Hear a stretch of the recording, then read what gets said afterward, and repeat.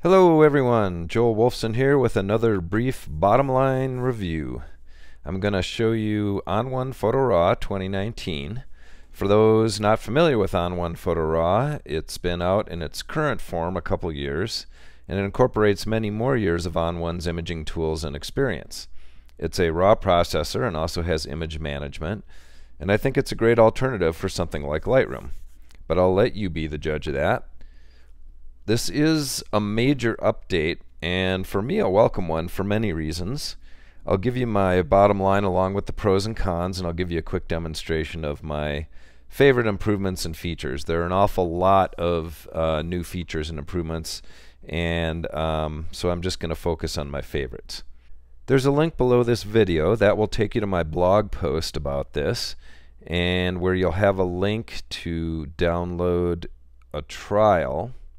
ON1 is discounting both upgrades and new purchases, and if you happen to be a new buyer, you can get an extra discount using my code. If you've been on the fence about buying ON1 Raw, I think it has really matured to being a good all-in-one solution for imaging.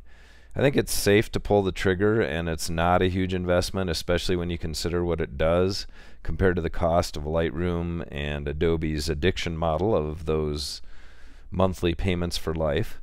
For those of you that are currently using Lightroom and see the handwriting on the wall, ON1 has made a significant improvement to their Lightroom migration tool. It allows you to transfer all your images with all your non-destructive adjustments intact. Like the previous version of ON1 Photo Raw, you can import and catalog your images in folders if you want, but it's not required like it is in Lightroom. If you don't catalog, you still have an easy-to-use built-in browser to find your images. So if you look over here on the left, you can browse images. There's albums here. You can arrange them in albums. Those are sort of like collections in Lightroom. Here's all the cataloged folders.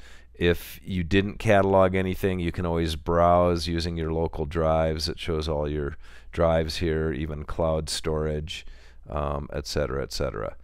There's filters down here, which is good for searching and rating images and searching based on metadata and all those things. So really, it's a comprehensive image management system without the types of restraints for importing and cataloging like in Lightroom.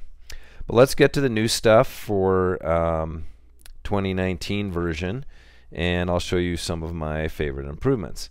So the first thing you might notice just looking at this thing is just the look and feel part of it. It's a little more understated, allowing you to concentrate on images. It's subtle, but I like it.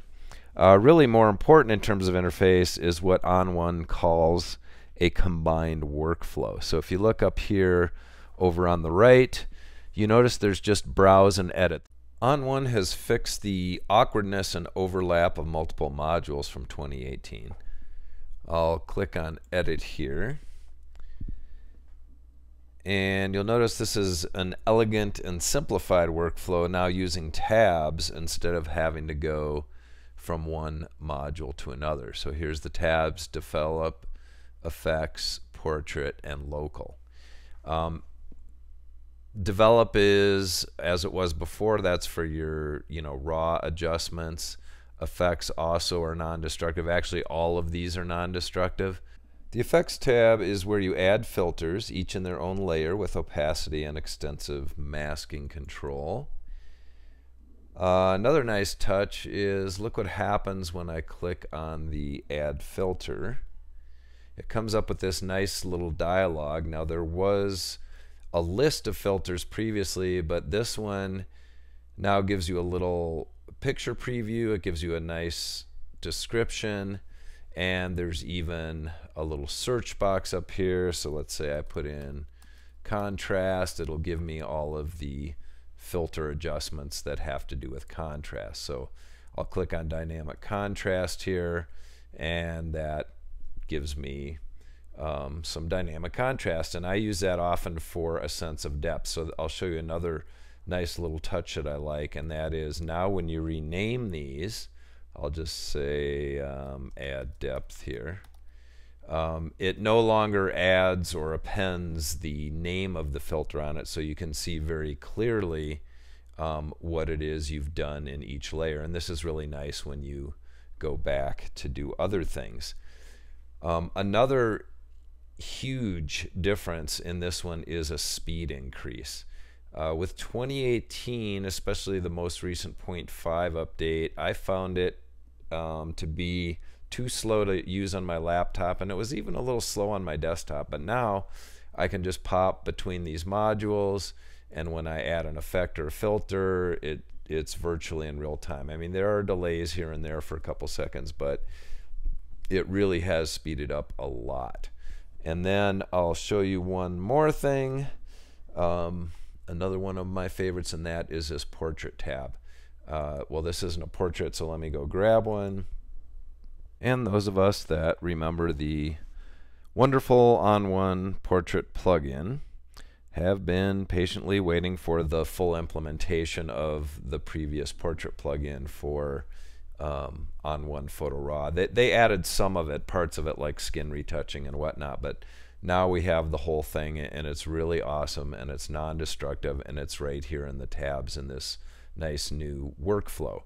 So you can see it attempts to find faces, and it does a pretty good job. So when I click on this, it brings down my portrait tab with all my adjustments. This is the mask. Here, if I hit the O key, that'll show me the mask. And so it knows where the faces are. It does a pretty good job of finding them if you have multiple faces. But here's the power of this thing is you can adjust the skin, the eyes, and the mouth. And here, I'll just do the eyes as an example. You click on eyes, it tells you right up here, click on the center of each eye. So really, it's best if you click on the pupil, which I think they mean by center. And then it gives you these little eye shapes, and you can just adjust these. And they don't have to be exact, but you get them, you know, approximate to the shape of the eye. And then I'll show you what you can do with it. So I'll adjust this one. She's looking sideways, so we don't have a typical eye shape here, but it's not a big deal because these are all adjustable. So we've more or less got the eyes, and here I'll close the mask. So let's go down to eyes, and you can see there's a whitening slider. So as I move that up, you can watch it whitens the eyes, so you get rid of those veins, and it just makes the eyes more prominent. If you have catch lights, I didn't have the greatest lighting here, I was just using available light, so if I up the detail too much, it's probably just gonna get reflections I don't want. But a little detail isn't bad on this one. So let me unclick this so you can see there's the before and there's the after. And if you want to go in and adjust it, like I can click on the eye thing, and I can, you know, I can see it's not whitening enough. I can just move this up, and you can watch the whitening go right to the edge of the eye. So pretty cool. There's one for the mouth here, and I can choose include teeth or not. This is a closed mouth smile, so I just uncheck that, and now I just click on the corners of the mouth, and it will just do lips. If I had teeth in here, I could also whiten the teeth the same way I whiten the eyes. And then I can go over here, and if I want to make her lips more saturated, I just move up the vibrance. Now, in my opinion, I don't really need anything here. Her lips look fine, but I just wanted to show you how that works. So this portrait tab is awesome, and now it's all part of the ON1 Photo Raw 2019. There's one more thing ON1 integrated into this new combined workflow, and that's image layers. So now you no longer have to go to a separate layers module for compositing or adding images. You just go up here to layers, and you can either add a new image layer or duplicate a layer. Here, I'll duplicate one so you can see. So I just duplicated this layer. And each of these can be edited non-destructively using all the tabs, just like your base image. So you see I have this one selected, and since it duplicated it, I have that portrait layer in here. But you can go in and add as many layers as you want, and it all works non-destructively, just just like the original layer, and you can put as many of these layers as you want in there. So I think that covers the new stuff that I find most useful. Of course, everyone's workflow is different, so check out my blog post for the numerous other new features that might pertain to you. There isn't much in the way of downsides. The only thing that bothers me from a workflow standpoint is the inability to group RAW plus JPEG on the import dialog. It's possible there's a way, but I haven't found it. There is a workaround. It's just a little time consuming. I don't consider it a deal breaker. So there you have it, a new, much friendlier and intuitive integrated workflow with tabs. No more separate modules. There's a significant speed increase, the long-awaited portrait capabilities, a better way to find and select filters, better naming, implementation, and capability of multiple image layers, each with non-destructive editing.